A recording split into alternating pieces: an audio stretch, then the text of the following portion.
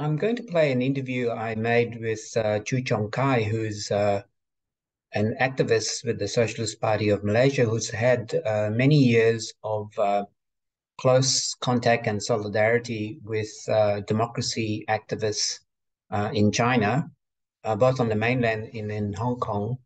But before I play the interview, I want to show you a little video which John Kai shared on his Twitter account. Protesters at Peking University singing the Internationale in during a protest in solidarity with the demonstrations against the severe lockdown measures.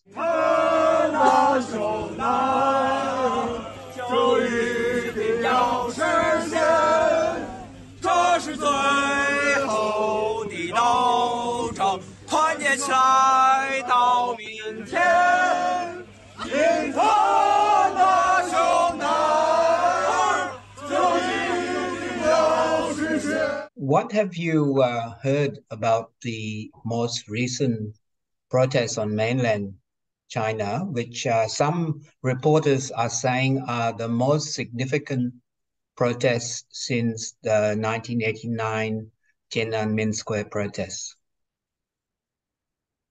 Well, I think the recent protests is a wave of protests, spontaneous and sporadic, taking place in many parts of China. Basically, actually, it's sparked by the resentment or disaffection about this zero COVID policies has been implemented like for almost 3 years. So I I'm not sure how the scale of the protests because of a lot of confusion on the reports and so on, but it's definitely is the it poses a challenge lah, to the current Chinese government, especially after when the Xi Jinping is entering his third term as the General Secretary. But the protest itself actually started because because of the resentment towards the zero COVID policy, which is for the last few months there are few number of incidents that really built up to this kind of anger towards local government, or some also towards the government in general, like like for the 5 months of Shanghai lockdowns, I think from February to August. A lot of the people in Shanghai is very uh, resentful towards the Shanghai government, which is led by Li Qiang. Li Qiang now is the number 2 in the Communist Party, which is going to replace Li Keqiang as the premier next year. And when Li Qiang is as the party secretary in Shanghai, he's the one overseeing the implementation of the strict lockdown and harsh lockdown. That's create a lot of problems for the local residents there. And so this is one of the incidents. And also recently there was this issues of workers in Foxconn factory, a Taiwanese-owned factories in Zhengzhou, which is in the central plain province of Henan. They have been have this trapped in the situations that the factories management implementing a very strict lockdown together with the state, and in the condition that workers trapped and exposing to the spread of the virus and trying to escape, but and then the images of the workers trying to escape from the plants have been viral in the social media, although it's been like highly censored in the mainland China itself, but it's still widely circulated. It create a lot of people really anger towards how the government handling, and of course, and also there were protests by the workers, Foxconn workers, and suppressed by the company, work hand in hand with the state, the authorities, the local authority there. So there was this kind of incident, and of course the spark for the recent protest was the Urumqi, what happened in Urumqi, the fire, which killed at least 10 people, mostly Uyghurs, and it's create. And there was protest started in Urumqi itself, and then spread to Shanghai, which is they have already a lot of resentment towards the government, and yeah, and then it broke up, and students in different universities also organizing vigils and so on and so forth. So can you explain how the fire was connected to the harsh COVID measures? Okay, during this incident, because Urumqi is going through this lockdown because of the zero COVID policies, and of course Xinjiang has been subjected to very strict control by the governments because of the sensitivity of the region, and Urumqi as is the capital of Xinjiang Uyghur Autonomous Region. And there was allegation. Of course, the local authority denied it. That's the fires, when the fire broke out. The fire brigade having problems to get close to the building which on fire because of the lockdown measures have been implemented. Because the lockdown is very strict, that people in the same they cannot go out from the compound of the residential area in the apartments. So because of this kind of the measures have been implemented, that's hindering the effort to put down the fire at that time. So this whether it's related or not, it still have to be investigated. But the people already very frustrated with these the lockdown measures. So that's why the fires is become a spark for people to accuse it is because of the strict lockdown measures that's take away people's lives. The And of course, it's risk. Yeah. I understand that the lockdown measures are not uniformly enforced as harshly all around the place, and that one of the things that are making people angry is that in some places it's much harsher than others. What is the reason, do you think, for this? Is it just accidental variation of local policy, or is there something else? I think it's have to do with the problem with the bureaucracies. The central government have the policy of zero COVID, and has to implement it at all level, provincial to the prefecture and to township and villages. So the problem with the Chinese bureaucracy is the lower level of the government. They need to fulfill, they need to target that to control, right? If something happens, like actually what happened like during the early stage of the outbreak of COVID virus in Wuhan, which is the local authority trying to suppress the informations to the public because they want to they want to have to meet to show they perform well, then the official can get promotion or that. So it is a bit related to the problem with the bureaucracy. So the lower level trying to meet the target sets by the higher authorities, and they're doing something that some actually overdo it in some cases, which is when the cases is not a lot, but they still imposing very strict, harsh lockdown measures. Or so it's really the whole problem also related to the bureaucracy lah, which is very also lack of check from the civil society. Does the harsh lockdown also impact more painfully on poor and working class communities compared to the middle class? And obviously the rich, I guess they can cope quite well.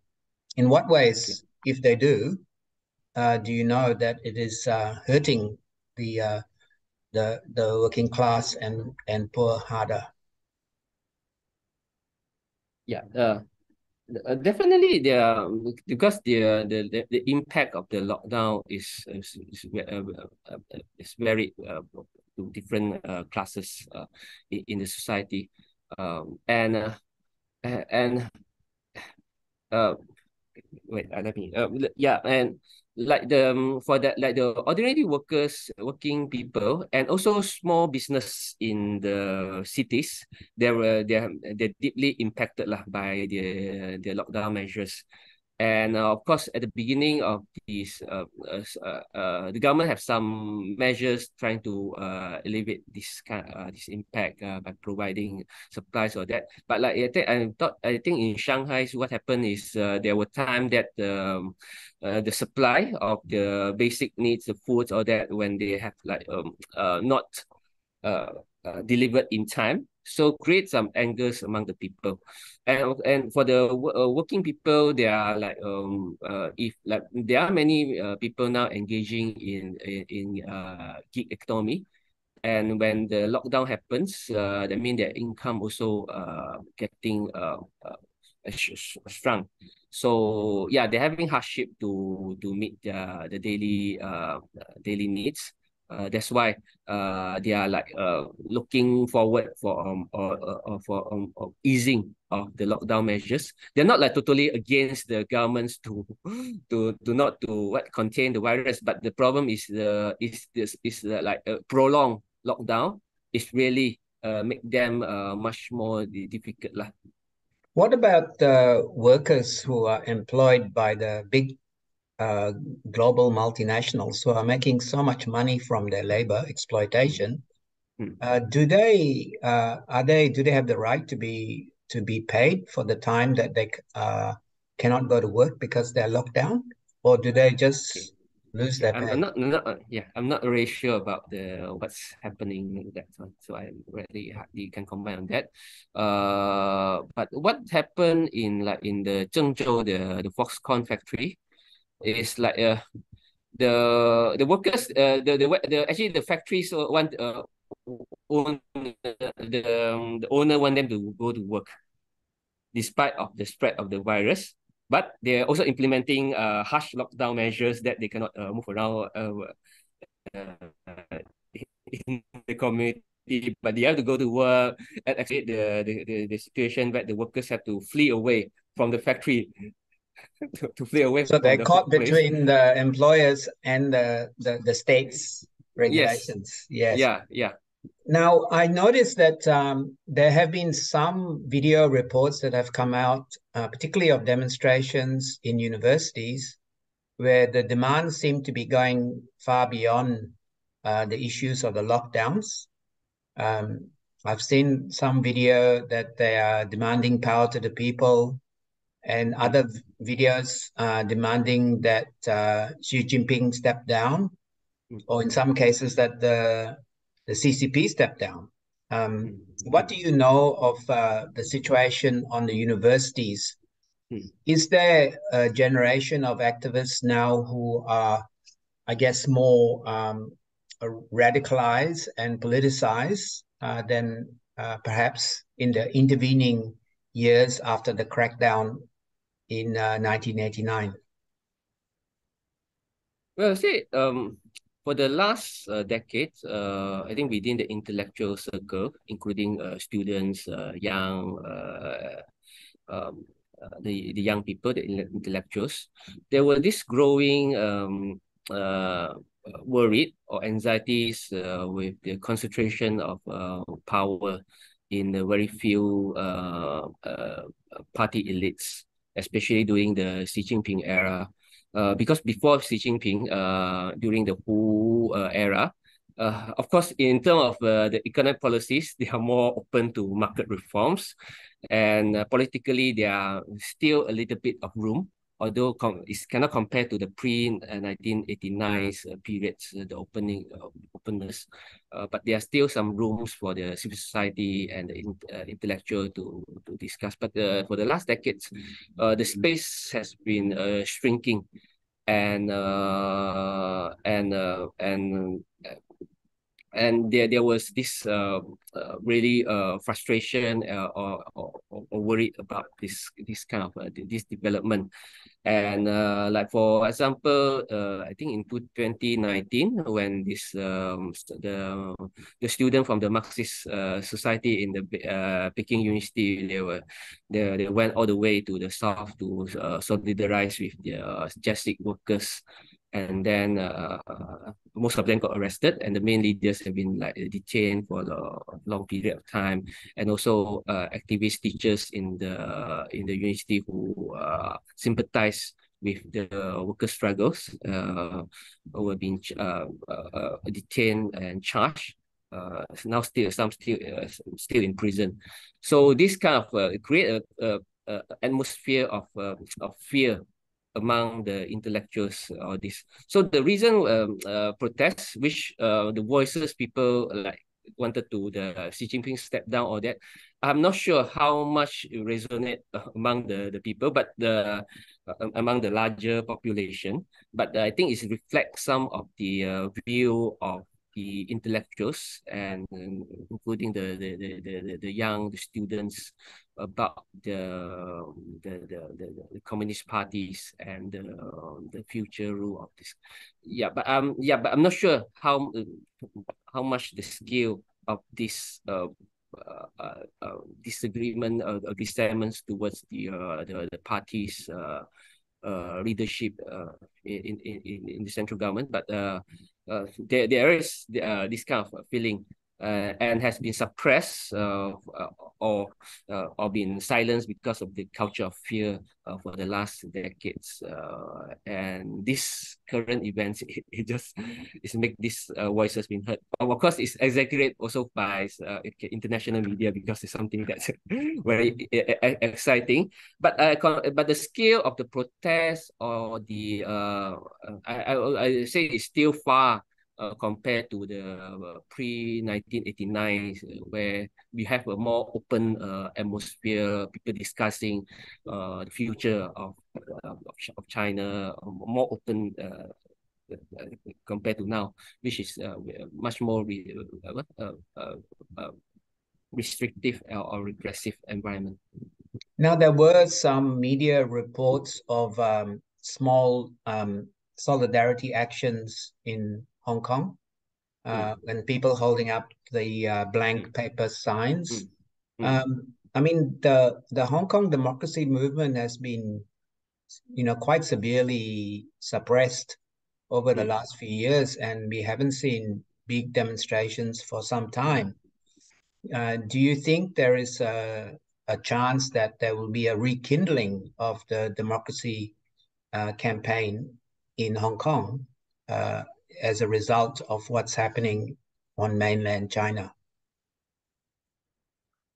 I think in Hong Kong, they're still facing a very difficult situation of rebuilding the pro-democracy movement there. But beside of the suppression from the state, but they also like the movement has been like divided because of the right-wing localist forces, which will very how to say damaging to the democratic movement in Hong Kong. And like the recent protests, some of them they already like playing overseas. They are like viewing this protest in China is like something that useless or not being. Yeah, they're not like supportive to this the Chinese. I mean the right wing localists have always not been supportive to the democratic movement in mainland China itself. So the remaining the democratic activists, some have fled Hong Kong, but those who stay back, are still facing a very harsh, difficult situation. I think where to develop. I'm not sure how much, but of course, the development in mainland China itself also will get inspiration for the newer generations to act, because comparatively Hong Kong still have more freedom compared to the mainland China not at the moment. Yeah, But of course, because of economic competition and the desire by the US and other Western powers to push back China on many fronts. there has been a widespread tendency in many parts of the international left to uh, to see everything in the prism of you know pro anti-imperialism or whatever, and there's been some uh, sections of the left that are reluctant to show solidarity with democracy movements in Hong Kong and Mm, more broadly in China.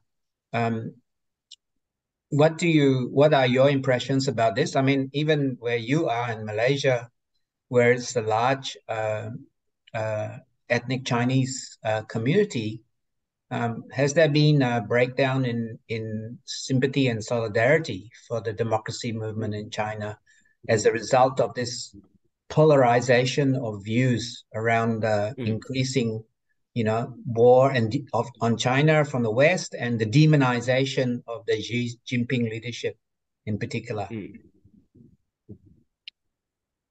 Yeah, I think on the issue related like in China, Taiwan, which is caught in between the clashes of geopolitical powers, especially now the China-US rivalry has become increasingly dominant in the world arena. It's really divisive among the left as well as many of the people who's like okay, I've got Chinese communities and so on.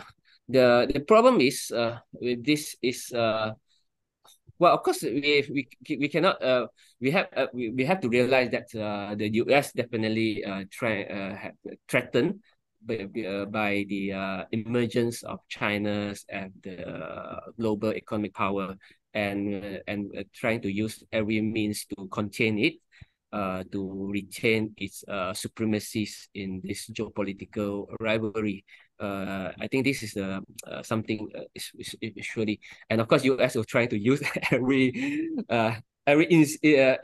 incidents to justify its measures, sanctions, or trade war against China or any countries that's not in line with its interests. But we also not forget that there are movements within these countries which is rivalry to US, including China's, that people are wanted for a more a better lives or struggle for more democratic space in order for them to build a better society, right? Not necessarily they wanted to like join US or to overthrow the government and join US. There are some people like this, but these are I would say there are genuine voices among the populations that's demanding a better political, social, economy environment for them. So these are the movement for the among many of the their lack of the support or solidarity from many of the so-called anti-imperialist left, because they were seeing these people when they are protesting against their government. You are like helping the US to weaken the enemies. So they become like a pro-imperialist this kind of attitude. I think it will alienate the left, the anti-imperialist left or the international left from the people, including the left wing in these countries. So they are like they don't feel they have solidarity among the international left to their causes of fighting for more democratic space and for more kind of more humane or more a better society in their own countries. So some people they just turn away to the more right wing imperialist forces. Yeah, so I think this is the failure of the left to the international left to build solidarity with the left or the people's movement in this kind of countries that been labeled as the enemy of the US imperialists, in order to win them over to build a stronger movement within this country to push for changes that if successful, it won't drive these countries towards the imperialists, but they are to stand on their feet to and build something that different. So I think this is a very, of course, it's very tough questions, and for the left to make to analyze and also to make a proper position in the situation of the increasing geopolitical rivalries among the major powers. Thanks, Chong Kai. I think that covers the many of the issues that people are thinking about around these protests. And just as a practical question, despite all the restrictions on social media and everything else, is there still communication going on between democracy activists in China and democracy activists around the world? Are they still finding ways to have independent communication and links, or has that been so severely suppressed that it's no longer viable? I think they still can do away with go around with the VPNs to access to like the foreign social media, communicate with the people outside the Great Firewall of China. They are still possible to go, especially the people living in the major cities. They have more access and to connect. But of course, the problem is, I say just now, because of the lack of the international left support or solidarity with the pro-democracy or more progressive, people more critical towards the Communist Party. Within the China, actually, is very complex. There are different strands of society. They wanted to have different aspirations. It's not like so-called democracies. They're not like fighting like for a regime change to replace the Communist Party with something like a Western liberal democracy. They just wanted to have more democratic space to voice out their concerns and participate in the decision-making process. Yeah, there are many people. Of course, the problem is when you suppress everything. So the left and right, the liberals and the Marxists, they all get suppressed. So it creates problems of more how to say the more the disconnection between the ruling elites with the general population, which is very diverse in their views. And of course, you can trace the frustration and resentment, and it can like break up from time to time, and if it can be severely, sometimes can be threatening to the ring power and also the order of the society of the day. So yeah, so this is the problem that now in China, which is many people find it, okay, whether left or right, find it the democratic space have been shrunk to very little or almost non-existence. And yeah. Okay, thank you very much. And here's hoping that we can find the ways to build more grassroots, people-to-people solidarity and communication. Thank you very much, Chong Kai. Welcome. Welcome.